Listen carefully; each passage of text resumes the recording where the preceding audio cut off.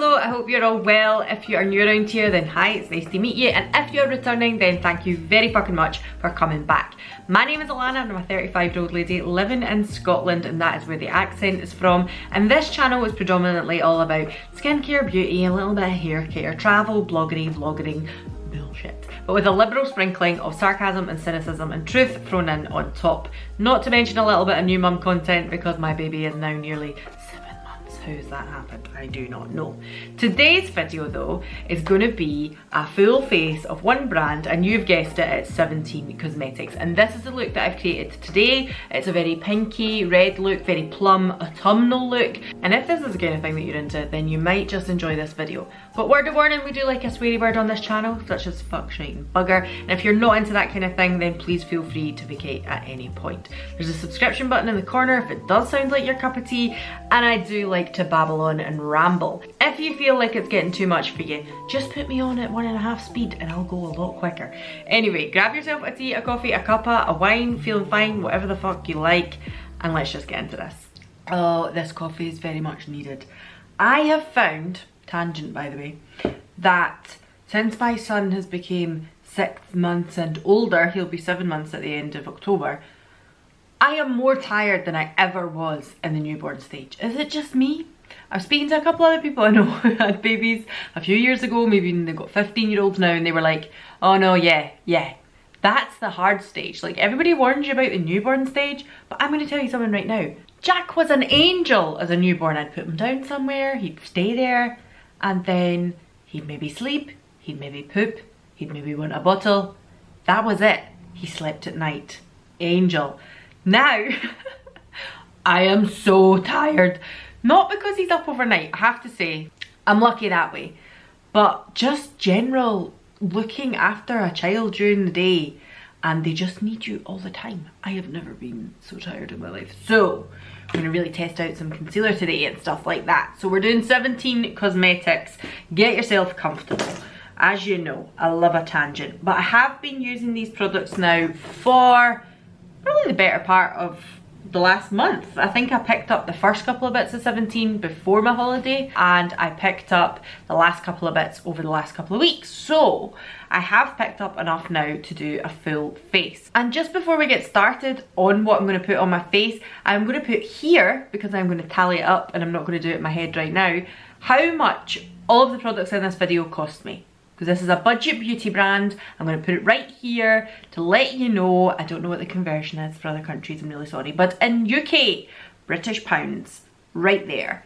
That is how much this cost me, all of the makeup in this video. Okay, so I'm going to bring you a little closer because we're going to do a little bit base first. Alright, so to kickstart us off, we're going to use the Glow Is Everything cream. And I got mine in the shade 003P. Now in the concealer, I think I already mentioned this, I picked up 001P. I'll speak about the concealer when I'm using it, but I just thought, considering this is for the base and this is for lightening and brightening, that is the two shades that I picked up. And I picked up the pink one because, as you can probably see, I am quite a pink, ruddy Scottish person. That's just the way it is. So I'm going to pop a bit of this on. As I said already, this isn't a first impressions. I have been using these. So I'm going to put a little bit on the back of my hand, and then I'm going to buff it in with a brush. Now I'm going to use my LARAFAYE F19 for this. It's a really nice kind of buffing brush, and it has a little bit of an angle on it. It's really, really dense and fluffy. It's very, very good. Now what I will say about this, I've used it with my fingers as well and applied it that way. This is a little bit like the e.l.f. Halo Glow or the Charlotte Tilbury Hollywood Flawless, if you want to say that. This is like the glow version from 17 Cosmetics, but I'll tell you right now, it's very, very nice. What I will also say is, if you're someone who has oily skin, then maybe this one isn't for you. They do a foundation version as well. I'm going to stick a little photo here so you can see it. It is slightly different. This is definitely the glowy one. But for me, having slightly drier skin, having slightly older skin as well, not old skin, I know I'm not old, but just not youthful like teenage skin, I find this one is probably more flattering. I haven't picked up the foundation, so I can't say that for definite, but I'm really enjoying this one. The reason I'm giving you the word of warning is though, because I think that if you are someone who was oilier, then this might be a little greasy on you. So as you can see, that is it on this side of my face. So the coverage isn't bad. You can see that it's more of a skin tint. You can still see parts of my skin through, but the coverage, it tints the skin, it makes it look a little bit more healthy rather than ruddy and red, right? It's quite nice. It does leave the skin nice and dewy, but not frosty. There's no kind of shimmer in this, there's no kind of glow that way. It's just a really nice dewy finish to the skin.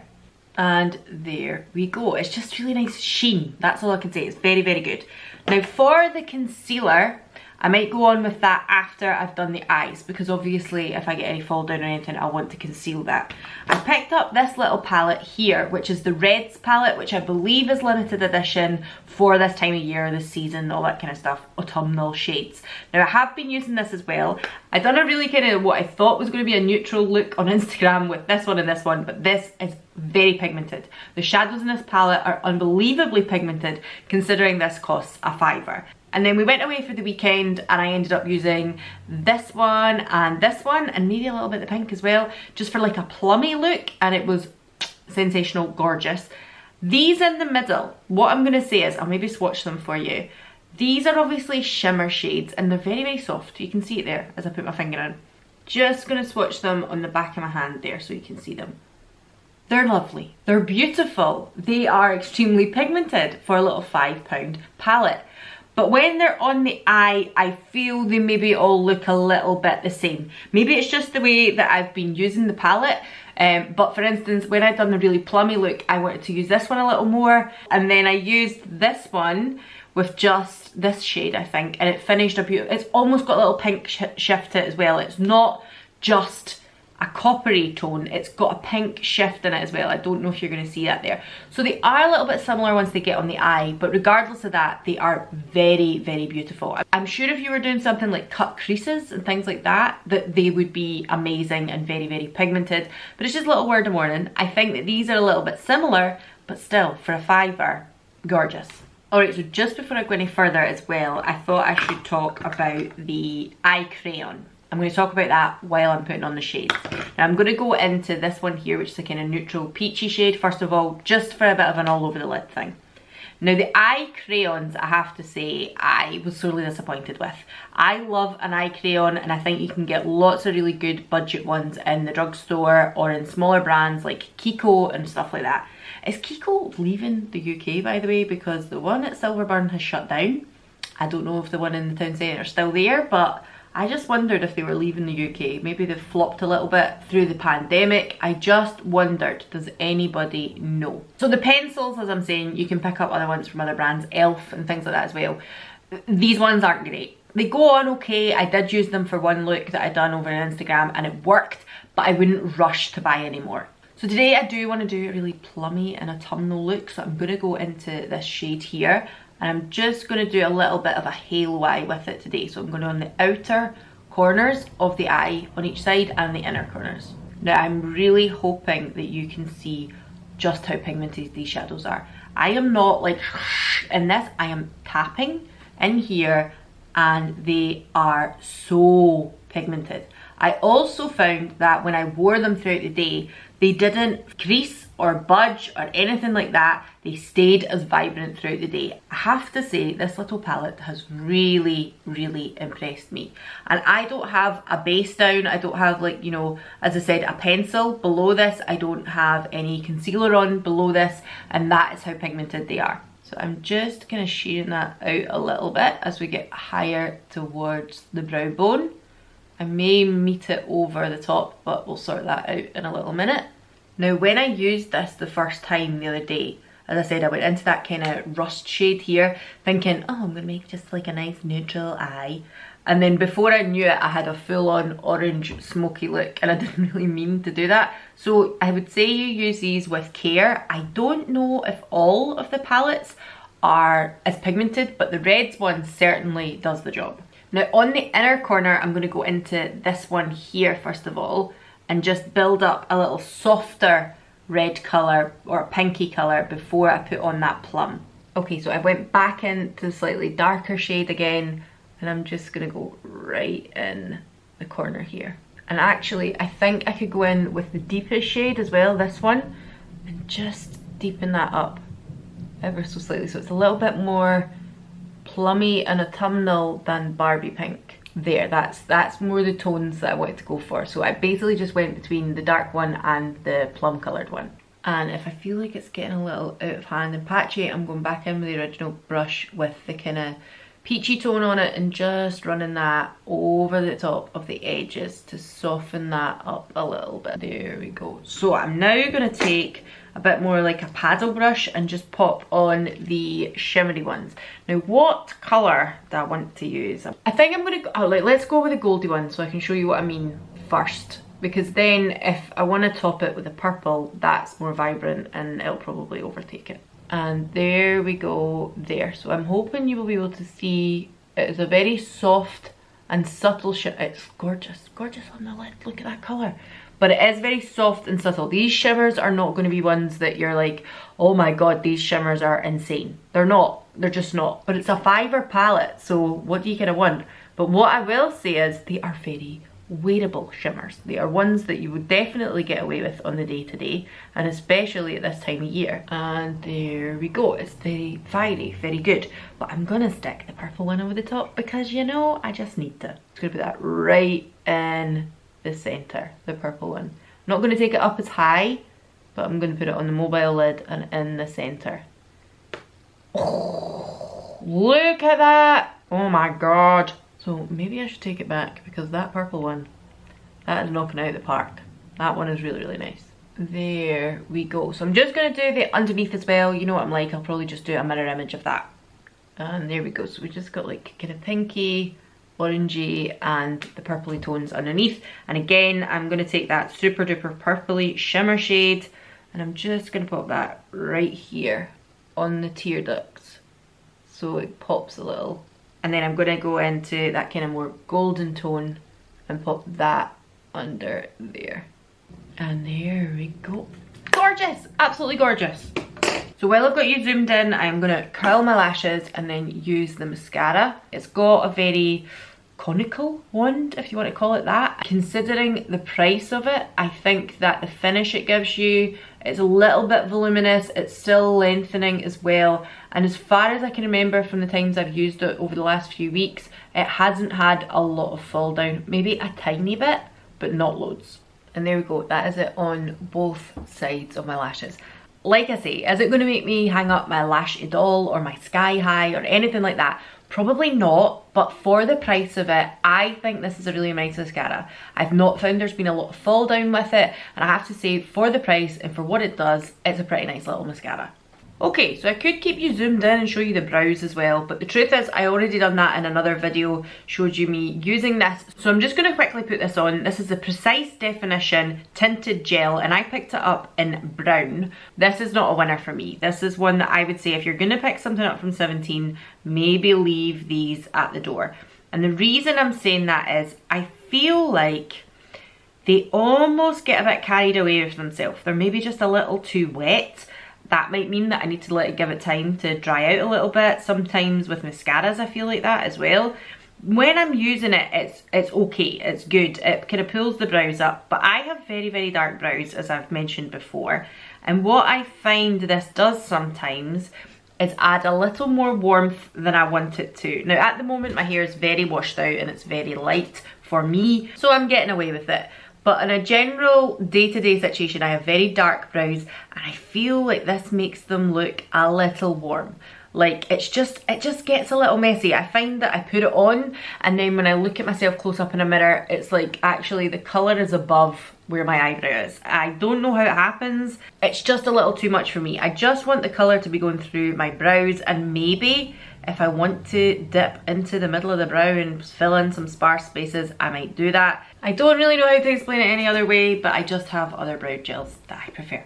So now I'm going to go in with blush. I'm going to use this one. I did do a look over on Instagram with a complete kind of pink look, and actually I used this one and I used this one, which is the powder blusher, as well as a bit of a mid-tone blush. I also used this and mixed it in with the liquid highlighter too, and actually it looked beautiful. We'll go into the liquid highlight a little bit more detail in a minute, but these blushes are amazing. I've said it a million times, they're so good. If you're looking for a little bit of a dupe of some expensive cream blushes, then these are amazing. I'm going to put the soft peach, is it called? Yeah, the soft peach one on today because the eyes are a little bit out there. I feel like I just want to keep a little bit more of a neutral blush on the cheeks. I feel like you could wear this with a soft neutral look, you could wear it with a yellow look, you could wear it with a, you know, an eyeliner and a red lip. Like, it's very wearable colour. There we go. Very simple, very easy to get on. It doesn't go crazy all over the place. So I think as well, if you're someone who's a little bit scared of blush, especially cream blush, this is a winner. It's not getting too outrageous, but it's still got colour on the face. It still looks like there's something there, and it's very easy to blend. It doesn't lift whatever it is. It's on underneath it. It's a beautiful texture. It leaves a little bit of a sheen. Tremendous. So as I said, we're going to get into the highlighter, and this one is the rose one. So it's meant to be a little bit of a pink highlighter. I would dispute that. I'd say it's just a general kind of light champagne-y colour, but it's not gold. It's definitely a little bit more on the silver side. That might sound a little bit scary. I'm just going to tap it on my hand there so you can see. It's bright, yes.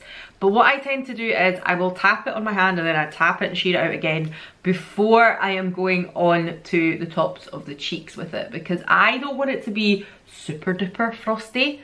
And I think with this, there is a little bit of chunky glitter in it. There is ever so slightly a little bit of chunky glitter. So when I mixed it with the pink cream blush, it was lovely. But I do find that you might think this gets a little bit more chunky. I don't know how to explain it. Hold on and I'll just zoom in and let you see. Can you see it a little bit better there? So there's actual little flecks of, maybe there, can you see it there?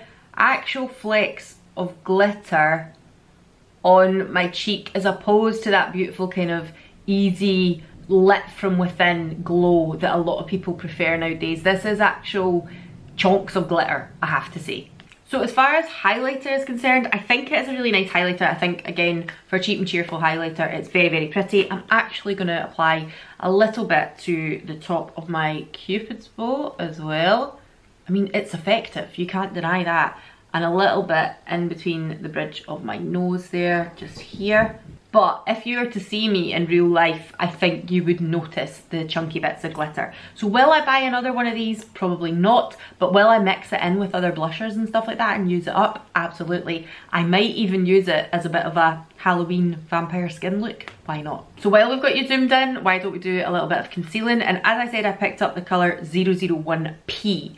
Now, what I am going to say about this is, I'm really enjoying it. I'm so surprised at the fact that I'm really enjoying it. I'm just going to put it around about my nose. Now you can see the colour that's went on there. It's very light. I'm going to put a little bit down here as well over my pigmentation. A little bit there.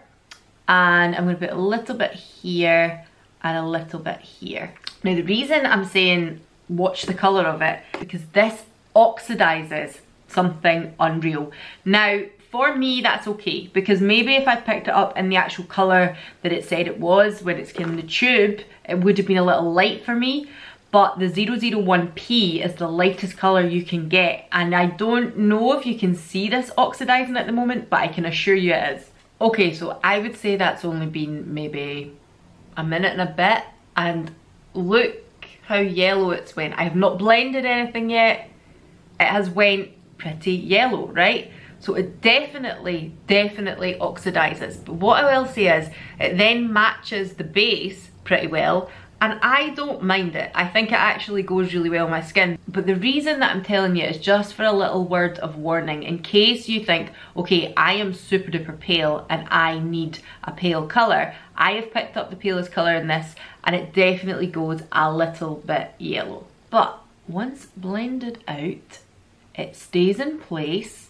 It doesn't make me feel like as if I'm getting super duper crepey. it's really good for this like tidying up jobby. I feel like as if it is a really comfortable wear as well. It's not one that I feel like I am dry and paper bag like. So actually this really impressed me. Despite the fact that it does go a little yellow, I suppose it's just lucky that it's went yellow in a way that is flattering to my skin tone, because every other aspect of it is absolutely beautiful. I'm now going to put on a little bit of bronzer, but this is not a bronzer, this is just a powder, a pressed powder. And I picked it up in 070, and that's obviously far too dark for me, but I've been using it as a bronzer, and I have to say, I think it's a really good match for a bronzer for me. It does a really nice job. It is a little bit orangey, but it's not an actual bronzer, so what can I say? I think if I use it with a fairly light hand, it just adds a little dimension to my face. It looks really nice. Nobody said you needed to use a bronzer. You can quite easily use a powder to do some contouring on your face as well. I think it's a really beautiful pigmented product as well. I don't feel like I have to be really swirling my brush in or anything like that. I'm just going to put a tiny bit across my nose there. And they did have bronzers, but to be fair, they were super duper shimmery and not really up my street. So if you were looking for an option for a little bit more of a matte bronzer, a little softer look rather than looking super duper frosty, then this would probably be it. There we go. So I'm just going to take my hair down, and what I'm going to do is my lip, because I have to say the absolute astounding winner from this collection. This lip pencil and this lipstick is amazing. I'm saying that, but this palette is amazing. The blushes are amazing. There is so much in this collection of a budget beauty brand that I am absolutely blown away with. So this is just the Lip Define pencil, and I picked up the shade Red Berry. So I'm gonna just overline my lips ever so slightly on the Cupid's bow. I find this blends really well on your finger as well. Like if you want a softer blend of your lip liner, it works beautifully. Now the lipstick that I picked up one of the cream lipsticks rather than the matte ones. But actually this isn't super duper sheeny, it's just a really nice comfortable matte. I would say more like a satin. And I got the colour Purple Red, but it's more like a berry red to be honest with you. Now what I've been doing is putting it like in the middle of my lips here and then blotting it out and making that really blurred lip that I quite like. But today I'm going to put it on as a full Buna lipstick so you can see the pigmentation of it as well. The other thing I would say is it's sweet smelling like berry. It's more like you're putting on a berry lip balm, but the pigmentation is unreal. And there we go. I think this is absolutely beautiful. It is a stunning lipstick. It is so comfortable. It's a beautiful colour for this time of year, that kind of bitten lip. It's absolutely beautiful. I love it. I love the lipstick. It is such a winner. And there we go. Personally, I think this is stunning. It's so beautiful. It's so pigmented. As I said, my winners and the ones I would probably say to leave, palettes are gorgeous. For a £5, you can't go wrong. Lipsticks, absolutely fucking beautiful. Hands down, so comfortable. Wearability, they're going to come off. They are going to come off, but that's just the way of it with a lipstick. Most lipsticks, even the most expensive ones, might do that. Lip liners, absolute winner.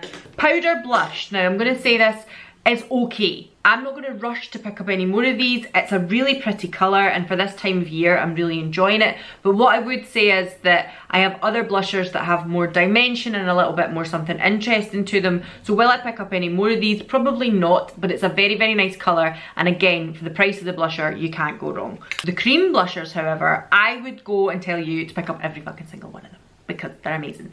Although don't do that, pick up the ones you just want, you know. I think there was a couple there that's like more like a really soft pink, like Barbie pink or cotton candy pink, rather than this really vibrant pink. And I can't remember if there's a nude one or what have you. I think there's about 4 colours, and these 2 are the ones that speak to me, so I'm not going to pick any more up, but they are phenomenal. They're really beautiful blushes. The highlighters, I think, are very good. I think they definitely give you that sheen on the cheek, and if that is what you're looking for, perfection. But they definitely have a little bit of chunky glitter in there, and that is just my word of warning to you. The base products, what I'm going to say is this, as I said already, the base is beautiful. It's very sheeny, it's very glowy, but if you are an oily skinned person, that might not be for you. They have another option of foundation. The concealer is lovely.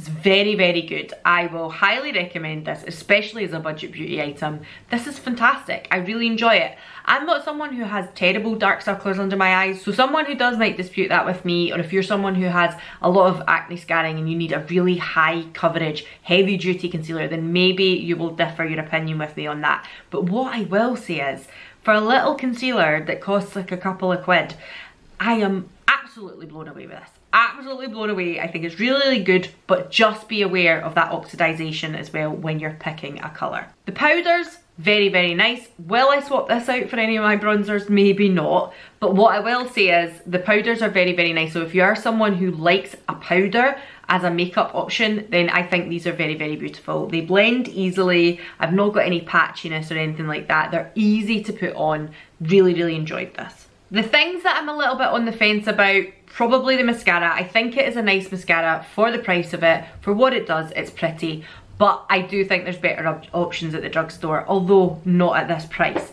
The other two things that I'm going to say, absolutely just leave them, is the brow product and the eye crayons, which I'm really disappointed in because I love a budget eye crayon. I love it when an eye crayon just kicks the arse out those super duper expensive ones from like Laura Mercier or Vive or whatever.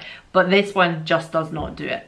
And the same with the brow product. It's just not for me. I just have other ones that I prefer, and even other ones from the drugstore that I prefer that aren't that much more expensive. So I would say leave this one in the drugstore. And that is everything. I hope you've enjoyed that. I hope you like this look. I hope you like the full face of one brand and the budget beauty side of things as well. As I said at the start, everything in this video cost me ding amount of money, but also if you have an Advantage card, look out for deals, because I went in 1 week and where products were supposed to be costing £4, I was getting it for like £2 or £2.50 because I had an Advantage card. So that is why these products cost me that much money. Just in case you go looking and you think that doesn't tally up, she can't count, but I can assure you that's how much it cost me. So that's when we're going to leave it, and I will see you again in the next one. Let me know if there's any other companies you want to see me do this with. None like, you know, a full face of Tom Ford or anything like that, because that'd be fucking mental.